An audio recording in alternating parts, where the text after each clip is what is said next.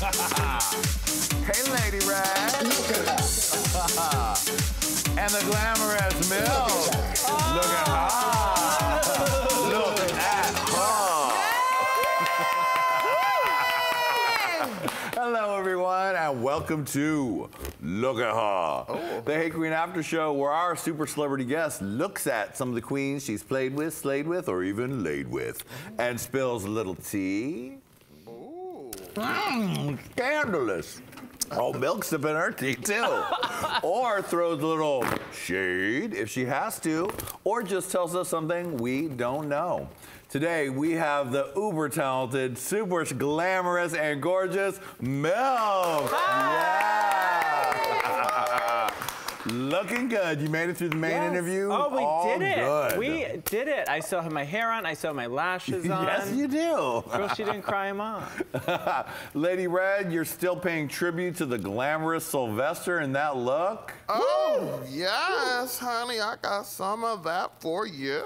Uh-huh. Well, you definitely make me feel mighty real. Another person that makes me feel mighty real is our sexy go-go boy, Mr. Randy Boo. You can check out his all-gay boy band, Echo V, on Instagram, right? Yes, at Echo V Music. Yeah, Amazing. all right. Well, hop your little sexy ass out of here, because we have to get to looking.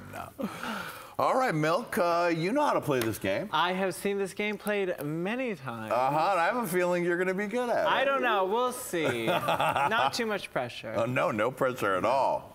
All right, let me tighten up these glasses. All right, and look at her. Detox. Yes, Detox. Detox. Seen here at Mickey's. Yeah. I mean, Detox is forever my queen. She's always so stunning. And I mean, a little like aggressive when it comes to my nether regions, but that's fine. I like it. She enjoys it. I enjoy it. We have fun. Now, she was with you at the Marc Jacobs wedding. She was with me at the Marc Jacobs wedding. Tearing up the dance floor? I didn't see her much on the dance floor, but I did see her looking seductive and beautiful. And she had on this baby blue suit with like big, strong shoulders. And her makeup was gorgeous. I'm a huge fan of hers. Big, big, big, big fan. What's a fun story of you guys together, you know, off camera? Oh, oh God, so, what year was it? 2000, I think it was summer 2012. She was in New York City at Westgay. Yeah. Frankie Sharp's Westgay. Such a great party. That was such a fun party. And she was there with DWV. And I went in there in drag because I was a big fan of hers. So I was like, ooh, I hope she sees me. And she saw me and she felt me. And I don't know, I just fell in love with her. I just fell in love with her antics and her beauty. She is so beautiful. She's awesome. She's so fucking beautiful. We love you, Detox. Yes, love Detox. We do. Right, Lady Red? Yes, baby, all day, all the time. All right, look at her. Kennedy Davenport.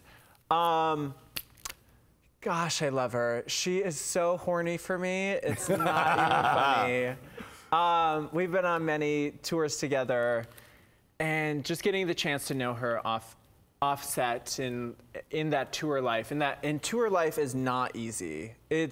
It's a lot of late nights. It's a lot of sleepless nights. Because you guys were on, what, Divas of Drag We together? were on the Divas of Drag tour together, yeah, for sure. The infamous Divas of Drag tour. Where I had to come between Alyssa Edwards and Mimi I'm First. In the This Is Getting Cheesy legendary monologue.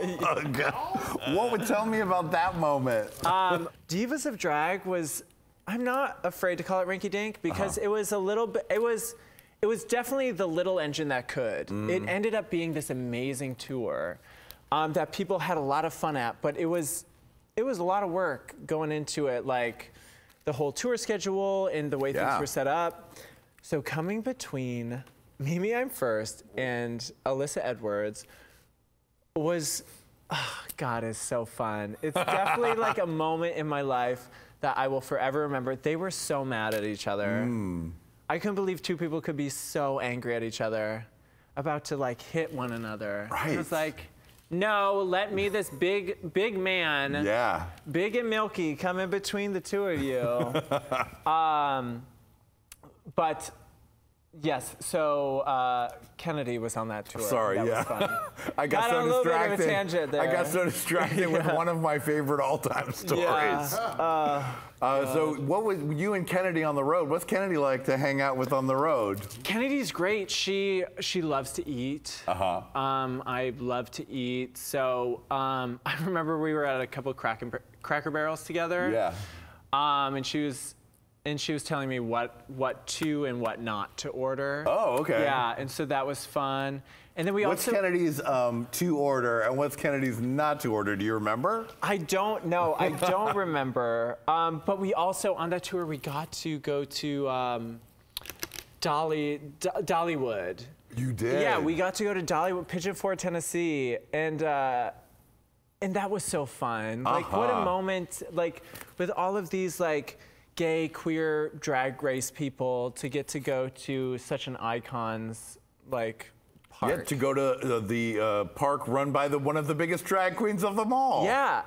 I would have liked to have ridden on the Smoky Mountain Railroad with Kennedy, Davenport, and Milk. Doesn't that sound good, Lady Red? Baby, I don't think they would let me on them rides. It's a weight limit. All right, let's keep it going. Look at her. Oh, Miss Gia Gunn. Gia. Now, you guys actually, this is maybe the one piece of drama you had in your original season. Yeah. Was you got read for filth, I guess. Yeah. By the sharp-tongued wit of one Miss Gia Gunn. For sure. She's very sharp-tongued and very witful. It's a relationship that has developed more than I thought ever could have. After we left the show, obviously there was that like TV drama that I think we stuck to for a while until we realized that each other are actual people and that once TV is taken away, we can get to know each other in like a wholesome, wholesome, I mean, as naked as we like to be, but more real adult sort of way. And so Gia and Laganja have become I've become quite close with, which is very surprising based off of season 6. But then again, season 6 was 5 years ago. Yeah. So we've all grown a lot. And I think what she has blossomed into as far as an activist for the trans community is so amazing. Like, I feel she's found exactly what she always had been looking for. Because I know it took her a second to figure it all out, especially under the spotlight of Drag Race. A brand that has not necessarily accepted women of her, caliber and who she is.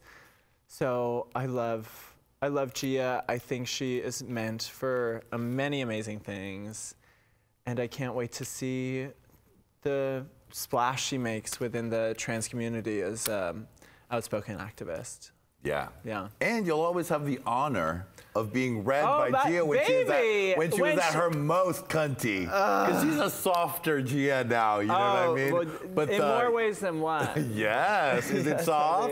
It's soft. She's always been soft. Yes, but softest. Softest, you're right. Yes. Okay, look at her. Trixie Mattel. Aw, Trixie. That's a cute picture of her. Oh, big hair? I mean, the hair is perfect. You know what? What can I say? I fell in love with her before she was on the show. I fell in love with her while she was on the show. I fell in love with her competing against her. And you revealed in the main show that you guys had a moment right before she went on Drag Race. Yeah, right before she left. Where she gave you a tip about summer camp. Yes. She's just always been truthful, honest. I don't know. I just love looking at her face. And I love seeing such an iconic face sort of transition through the ages. Like her compared to her on Drag Race. Oh, really different. It's the same face, but oh my God, elevated to a beautiful Technicolor like way. Yeah. It's really pretty. All right, look at her. Oh, adore. Another one who, you know, the difference between when you guys were on the season together to where she is now is astoundingly big. Yeah.